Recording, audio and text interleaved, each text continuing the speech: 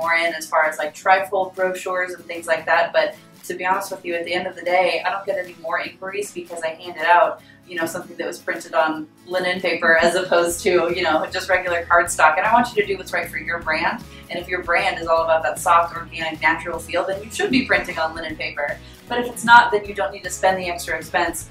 just to have it, you know, feel like it has all the bells and whistles. Really, the most important aspect is your contact information and really a standout photo or 2 or 10, however many you want to put on that piece, but it should really be a great summary of what you do so that when people see it in their bag at the end of the day, or they see it